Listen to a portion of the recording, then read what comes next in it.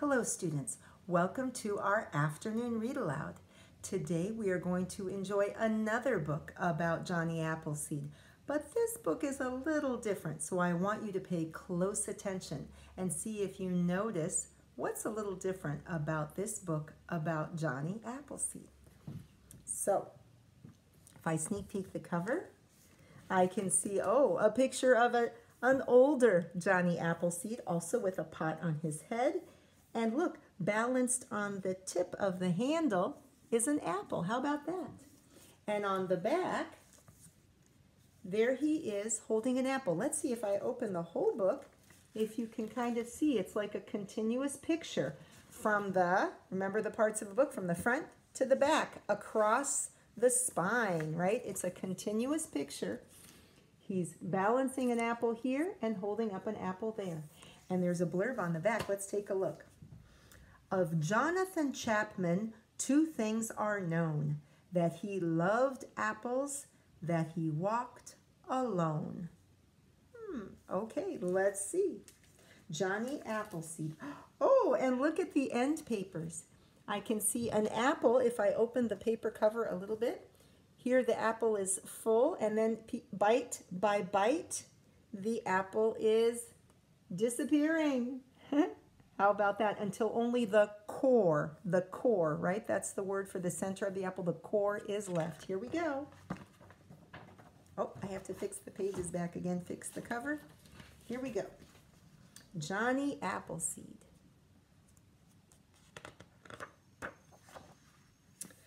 Johnny Appleseed by Rosemary and Vincent Benet. Illustrated by S.D. Schindler. This is a Margaret K. McElderry books. And notice, this is a big picture that shows lots of things. It kind of shows a little bit downhill. The land is a little downhill. And there's Johnny Appleseed in the middle, walking with his pack, with his walking stick, and the pot on his head. And his clothes are kind of ragged there. See? Oh, and there's a neat detail. The O has a little stem and a leaf, like an apple. Okay. Oh, and look on this page, there's a little detail of some apple blossoms, the flowers on an apple tree, and there's a bee going to enjoy some pollen. Oh, here we go. And there's the old guy again. Looks like he's been eating an apple because he's got some in his mouth. Some apple, and there's the core. Here we go. Of Jonathan Chapman, two things are known: that he loved apples, that he walked alone. Okay, and look, they're using the apple for the letter O. Oh, look, there he looks very playful, like he's juggling apples. At 70 odd, he was gnarled as could be, but ruddy and sound as a good apple tree. So gnarled means when something is twisted. And so it's saying that, he was old. Maybe he had old bones, but he was still lively. And there's his axe and his shovel. Oh, and there's a little fox peeking at him.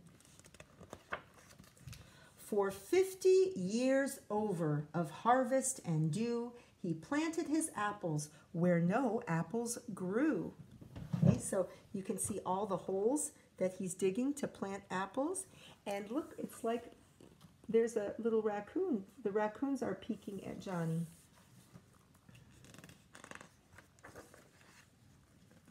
The winds of the prairie might blow through his rags, but he carried his seeds in the best deerskin bags. Okay, so it's saying it's windy, and his clothes may have gotten ragged, but he used kind of a good bag to protect the seeds because the seeds were important to him. Deerskin, so it was made from the skin of a deer, right? And there he is examining the seeds, the apple seeds, to make sure they're good for planting.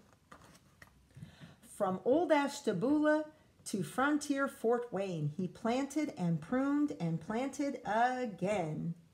Okay, so these are the different steps: planting, plucking the apples, Maybe here as the saplings grow up, you prune them. Sometimes you have to trim parts of the tree that aren't growing well to make the rest of it grow really well. That's called pruning. Okay, and here's a map of the United States back then and showing about how he was traveling west through the states that were called Ohio and Indiana. He had not a hat to encumber his head. He wore a tin pan on his white hair instead. So it's raining and he can protect his head with a pot. Oh, and look, there fenced in are all the little baby apple trees, the saplings, right? Sapling is a special word for a baby tree. He nested with owl and with bear cub and possum. He knew all his orchards, root, tendril, and blossom. Oh my goodness, there's so many lovely details on this page. So all the animals are around him as he rests. And there's a special word here, orchard. An orchard is a group of fruit or nut trees, orchard. Okay, and then it names some parts of a tree. Root, tendril, that's like a little part growing out, and blossom. So there you can see the owl. He's hung all his stuff on the tree branch. And there he is snoozing. And look, there's the possum peeking down. Oh, and all her babies too. Look, isn't that lovely? And there's a little bear hiding in the tree. Oh, I see a covered wagon, right? We've seen that before, kind of as a sign for the idea of people traveling west. A fine old man, as ripe as a pippin, his heart still light and his step still skippin'. Okay, so there he's waving to some pioneers, maybe some settlers, and there's their little sapling that they bought. And he's waving goodbye after he sold them some trees, or maybe he gave some away if they didn't have money. The stalking Indian, the beast in its lair, did no hurt while he was there. Okay, see, the Native Americans are peeking at him, and so is this wild kind of like mountain lion. But the idea is that nobody bothered him because they knew that he wasn't going to bother anybody, that he was peaceful. They didn't have to be afraid. Oh, and there's a lovely little cardinal, right? Cardinals like we have here in Virginia. For they could tell, as wild things can, that Jonathan Chapman was God's own man. I think they mean that he was a man of peace. Look, it's like he has a rainbow coming right out of his head because he's peaceful and kind and thinking of everyone. Why did he do it? We do not know. He wished that apples might root and grow. And this is a great picture that shows the steps of the tree growing. He's planting the seed. Then there's the sprout, like the brota, yeah? And then the sapling, the baby tree. It's getting bigger and bigger until finally it's big enough that it's dropping apples. And there's a child able to enjoy an apple. He has no statue, he has no tomb. He has his apple trees still in bloom. Oh, so this is a modern day picture showing people maybe on a car trip stopping to buy apples at a roadside stand.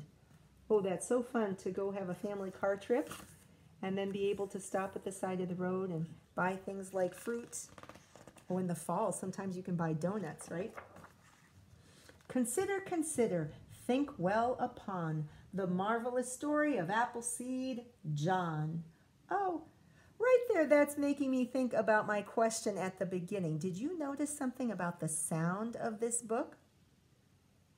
It rhymed, didn't it? It's a rhyming book. Okay, and so there he is again on the last page, and he's gently pulling down the tree branch so the children can pluck some fruit.